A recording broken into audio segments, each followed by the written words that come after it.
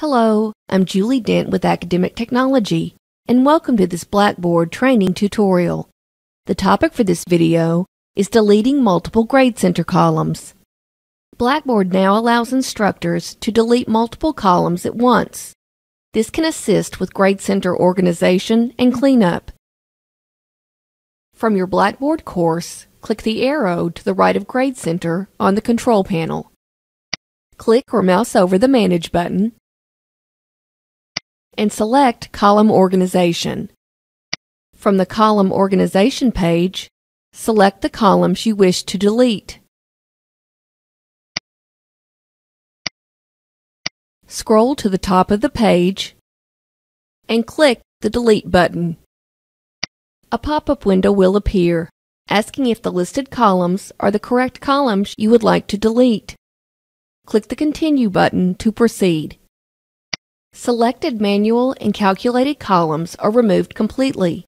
Selected columns associated with gradable items are cleared of attempt and grade data but remain in the Grade Center. Click the Delete button. We can see one column was deleted and attempts were cleared for 2 columns.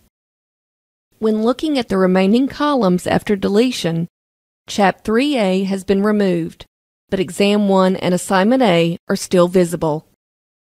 Chap 3A was a manually created column, and Exam 1 and Assignment A are gradable columns.